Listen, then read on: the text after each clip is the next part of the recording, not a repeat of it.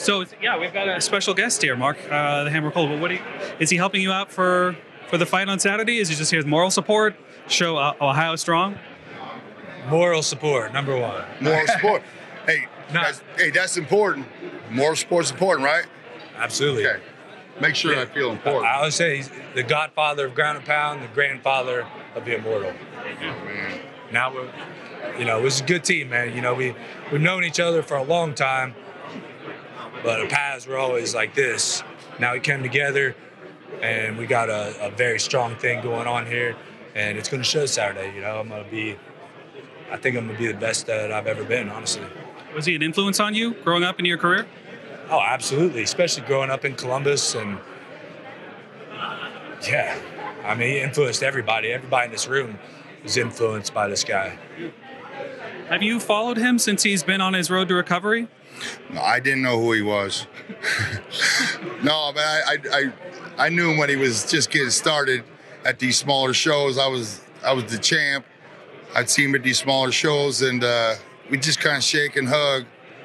But you can't look back, but damn, I wish he just would have said, can we train together? I would have said, hell yeah, Matt Brown.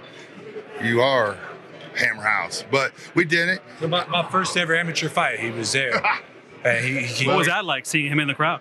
Well, he wasn't in the crowd. He was actually backstage and he just came back from Pride, got kicked in the leg by, I don't know who. I don't know what fight it was. Cop's the only one that ever hurt me in the leg. I think it must have been Crow Cop. And he's giving a motivational speech to all the fighters. They go out there and fight hard. And he said, well, don't forget about them leg kicks. Some sons of bitches hurt. Well, I'll never forget that. Hey, me and Random in the first with Hammer House, we said bring them on. Bring them leg kicks on. They don't fucking hurt. We're gonna double leg you. Oh geez. Yeah. If you catch one at the wrong angle. Famous last words. It's gonna hurt. But no, we met up at the right time, and I think it's just stars aligned. He brought me back. He brought me back from life or from death or whatever you want to call it. But he coming back too. But I think I've been 3 months. So much. I try to bring energy to the room. Maybe I give a tip here and there. I don't try to teach no jiu-jitsu, you know what I mean? A little bit, maybe. Speaking of legs, how is yours? That seems to be the issue that kept you out for the last year. It was a knee, then it was the ankle. How are things now? It's very good. I'm ready to go. I watched a video from you earlier this year, and it kind of seemed like you could take or leave fighting. Like, you were very happy with coaching. What shifted you back to the mindset where you wanted to make this your number one priority? Well, I could give you a pretty long answer to that. To make it as quick as possible, I'd say, inspiring the next generation, particularly my kids, students in my gym. Part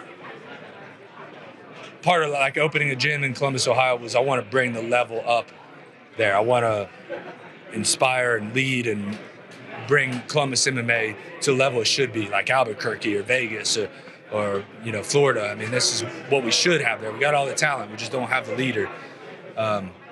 So the only way for me to do that is to go out there and keep doing it. Speaking of the next generation, we got the first generation here, the next generation here, and then we got fighters like Colby who came even later. What do you make of the sport as it is right now? A guy like Colby who's on top of the card made his bones by talking a lot of trash and going after people. What does that say about where our sport's at right now? Well, it's not for me, and I don't promote that sort of lifestyle or attitude, and I don't think the sport needs it. But on the flip side of the coin, good for him. He's out getting paid, making a lot of money, getting a lot of publicity. The only thing specifically with him, they kind of did the same. They just crossed the line a couple of times, particularly talking about the relative to Glenn Robinson, you can't be doing that, man. That's crossing the line. The sort of the fallout with Masvidal, this is, you can't lose your dignity and your honor. It's cool to go out there and talk and put on a show and put on that mask and go out and be a character. And I don't have nothing against that, but you can't. There's lines, and I think you just crossed them. What are you looking forward to most about your matchup with Ben? To punch him in the face, maybe elbow to the face. Have your goals changed at all since you decided to do this again? Well, I think before, on that note, yeah, before it was about I gotta win. I want to get to the title, get bigger fight, bigger this and that. Now it's about improving myself, right? I'm not even. I don't even. Ben is nothing. He's just a test of myself. He's going to teach me about myself in there, and that's what it's all about, is myself. And Mark, if you could give us a preview of the motivational speech that you're going to give Matt on Saturday. I've been told to shut the fuck up, man. Matt Brown said, Coleman, I did enough.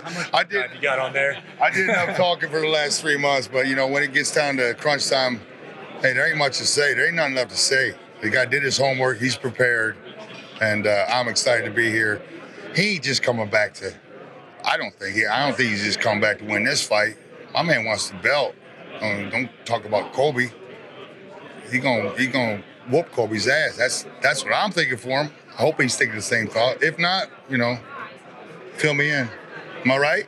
One fight at a time. One fight at a time, but not always. I'm just kidding, man. Inside joke. All right. Enough said. Thanks, guys.